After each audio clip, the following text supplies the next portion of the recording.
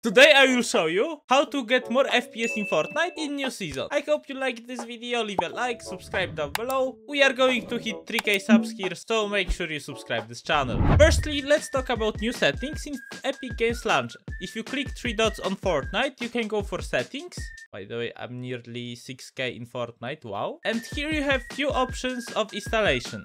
For example, if you are not playing Save the World at all, you can untouch it. Same thing we'll do with high resolution textures if you want to have maximum FPSs, and DirectX 12 shaders. If you are not playing on DirectX 12, I would suggest you to just turn it off. Additional languages, if you are having Fortnite in English, you can just unclick every language you have there. You just click apply.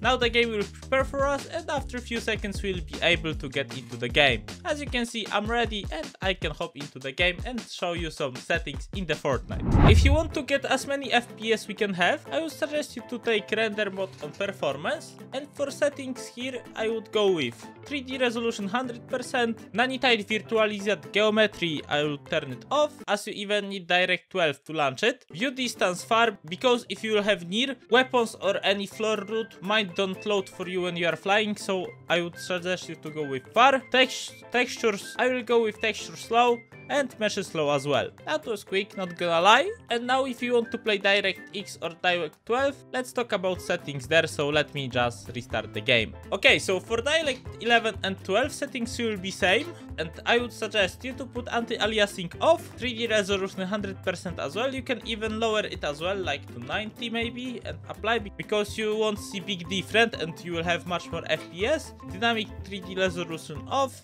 shadows off, global illumination off, reflections off, view distance can be near here, texture slow, everything just I would suggest you to put on low. And last settings, NVIDIA Reflex low latency, I would suggest you to go with on plus boost. Then you click apply. If you are looking for best graphic options, I would suggest you to go brightness 92%, user interface contrast 1.04x, and you can take any color blind mode if you want to. If you want to, I would suggest you Protanop and color blind strength 9.